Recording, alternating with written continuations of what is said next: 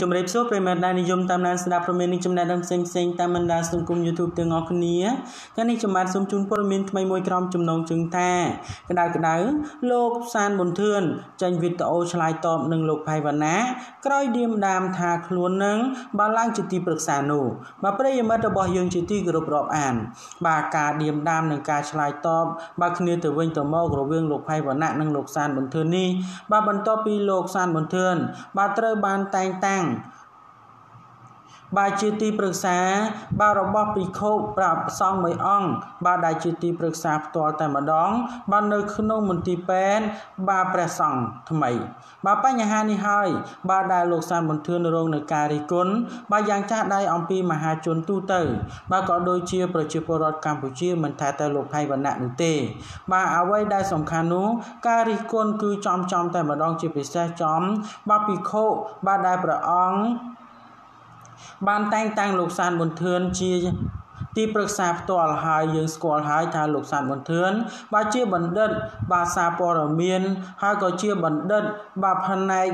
បាទស្រា ABC ដ៏មានភាពល្បីល្បាញជាមួយនឹងមន់ស្រែនោះបាទដូច្នេះកុំឲ្យប្រិយមិត្តរបស់យើងរងចាំយូរសូមមេត្តាជួយ Subscribe និង Like លោកសានប៊ុនធឿនចាងវាងបាទសារព័ត៌មានសម្លេងស្នេហាជាតិបានធ្វើការឆ្លើយតបចំពោះលោកផៃវណ្ណៈបាទអ្នកលេងបណ្ដាញទំនាក់ទំនងសង្គម Facebook ដ៏ល្បីឈ្មោះម្នាក់ក្រោយពីលោកផៃវណ្ណៈបាននិយាយឌៀមដាមតាមខ្លួនបាទរឿងត្រូវបានព្រះភិក្ខុបាទសង្ឃមួយអង្គតែងតាំងលោកជាទីប្រឹក្សាផ្ទាល់នោះលោកសានប៊ុនធឿនបានធ្វើការ live វីដេអូនៅមុននេះបន្តិចដើម្បីជាការឆ្លើយតបដោយនិយាយបាទចំឈ្មោះលោកផៃវណ្ណៈប្រហែលជាមិនបានបាទមើលលិខិតតែងតាំងឲ្យបានគ្រប់ជ្រុងជ្រោយបាទនៅឡើយទេដោយលោកថាមន្ទីរបាទព្រះសង្ឃថ្មីនោះជាមន្ទីរពេទ្យបាទលក្ខណៈអង្គការក្រៅរដ្ឋាភិបាលមិនមែនជាមន្ទីរពេទ្យរដ្ឋមន្ទីរពេទ្យបាទតំណាងឲ្យព្រះសង្ឃទូទាំងព្រះរាជាណាចក្រកម្ពុជានោះទេ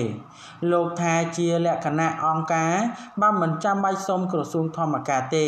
ហើយព្រះភិក្ខុបណ្ឌិតហេងគង់បាទជាប្រធានមន្ទីរពេទ្យជាលក្ខណៈអង្គការមិនមែនជាប្រធានមន្ទីរពេទ្យរដ្ឋនោះទេនេះបើតាមការបញ្ជាក់គូបញ្ជាក់ផងដែរថាកាលពីរសៀលថ្ងៃទី17 ខែមេសាឆ្នាំ2020លោកសានប៊ុនធឿនបានធ្វើការបង្ហោះលិខិតតែងតាំងភ្ជាប់ជាមួយនឹងរូបភាពជាច្រើនសន្លឹកដោយបានសរសេរបាទរៀបរាប់ថា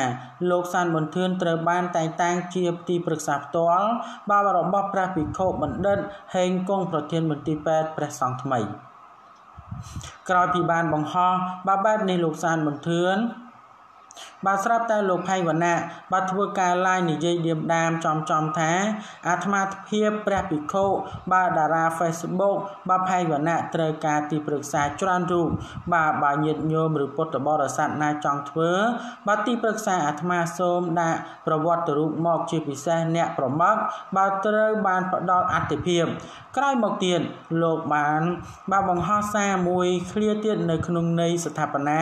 ដោយសរសេរថាព្រះភិក្ខុគ្មានសិទ្ធិតែងតាំងបាទទីប្រឹក្សាទេបាទជ្រុលហើយបាទសូមបាទនិរាយកចោលវិញបាទទៅឲ្យកុំឲ្យមហាជនទីគុណច្រើនពេកលួចមកដល់យប់ថ្ងៃទី17 ខែមេសានេះលោកបានធ្វើការ live វីដេអូជុំវិញបញ្ហានេះផងដែរដោយសារតែចំណងជើងថាព្រះភិក្ខុបណ្ឌិតហេងគង់និងប្រធានមន្ទីរពេទ្យព្រះសង្ឃនៃព្រះរាជាណាចក្រកម្ពុជាបាទតែងតាំងឲ្យលោកវរសេនីយ៍សានប៊ុនធឿនបាននាយទីហេនជាន់ខ្ពស់ក្រសួងការពារជាតិជាទីប្រឹក្សាផ្ទាល់របស់ព្រះអង្គនៅក្នុងវីដេអូនោះលោកបញ្យល់ថាលោកសានប៊ុនធឿននឹងសពថ្ងៃជានាយទីហ៊ានបាទជាន់ខ្ពស់របស់ក្រសួងការពារជាតិហើយនៅក្នុងលក្ខន្តិកៈបាទរបស់ក្រសួងការពារជាតិមិនអនុញ្ញាតឲ្យមន្ត្រីជាន់ខ្ពស់របស់ខ្លួនទៅធ្វើបាទកាសែតនោះទេនេះជាចំណុចខ្វះខាតមួយបាទចំណុចនេះបាទខ្វះខាតមួយទៀតបាទព្រះសង្ឃតែងតាំងទាហានទៅធ្វើជាទីប្រឹក្សាបាទរឹតតែធ្វើឲ្យខុសបាទមួយទៀតដោយលោកថាព្រះភិក្ខុសង្ឃព្រះភិក្ខុបាទបណ្ឌិតហេងគង់គ្មានសិទ្ធិតែងតាំងប្រឹក្សាផ្ទាល់នោះទេបាទតែងតាំងបាទជាទីប្រឹក្សាមន្ទីរពេទ្យនោះអាចធ្វើបានបាទនេះជាការលើកឡើងបាទរបស់លោកផៃវណ្ណាបាទដូច្នេះព័ត៌មាននេះមានប៉ុណ្ណឹងដើម្បីទទួលបាននូវព័ត៌មានថ្មីបន្ថែមទៀតសូម Subscribe និង Like ចំណែកខ្ញុំបាទសូមអរគុណនិងសូមគោរពលា